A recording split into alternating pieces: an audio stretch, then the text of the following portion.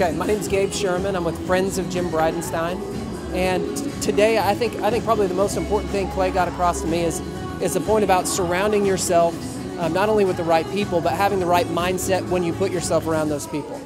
You got to be humble enough to know that there are people smarter than you, and be willing to accept that opportunity to serve under their mentorship.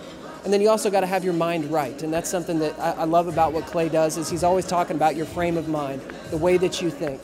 If more people thought the way that Clay coaches you to, they'd be a lot more successful people in meetings like this. You know, it was great to have Clay's mom here. You know, you got to see that one of the people that shaped who he is, and so it was an honor for me to sit next to her, thank her for what she's done by raising a wonderful son who's now got a mission to go out and help others become successful. That's as good as it gets as a parent.